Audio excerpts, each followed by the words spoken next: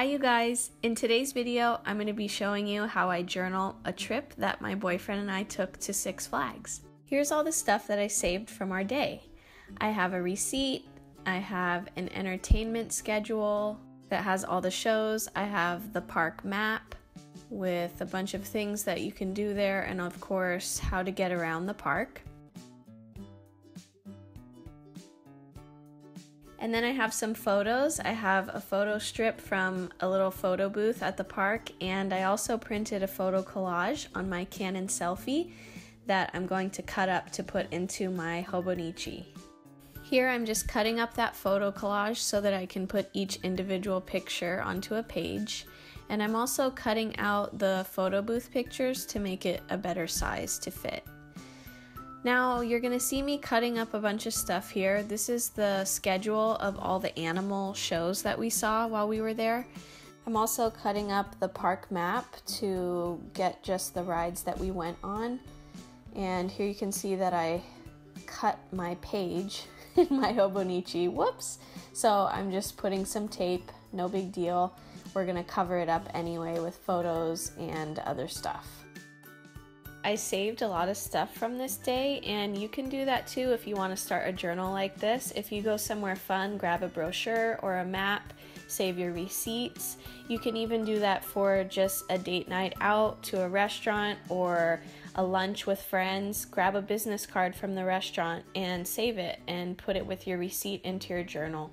These little details add a lot to your journal pages. Now that I have everything cut out, I'm just going to arrange everything on these two pages to get it just how I want it to be before I glue it down.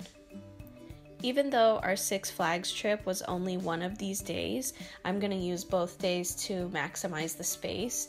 Sometimes I'll do that if I had a party or something exciting that I want to feature more. I'll take up more than one day.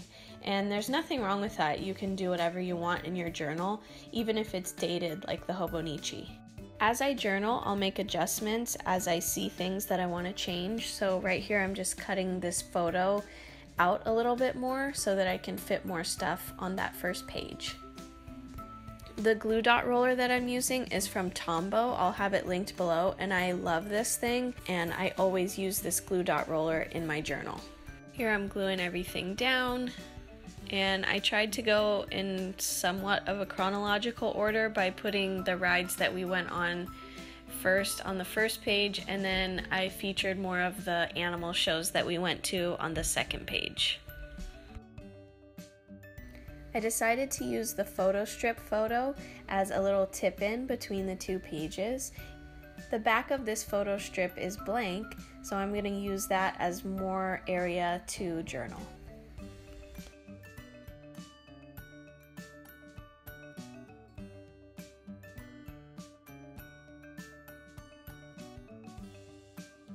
This is a great way to maximize space in your journal.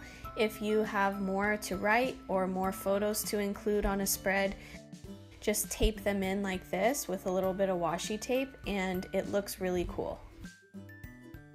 Now I'm using a thin washi tape to kind of spice up my spread a little bit.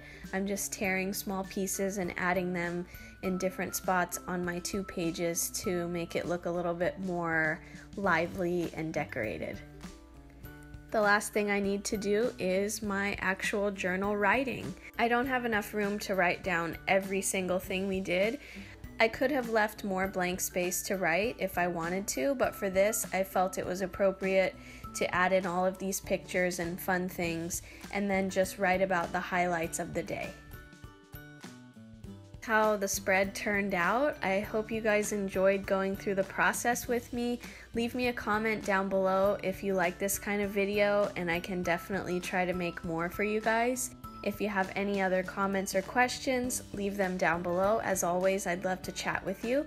And if you haven't already, please subscribe to my channel to see new videos from me every week. Thank you so much for watching, and I'll see you in the next one.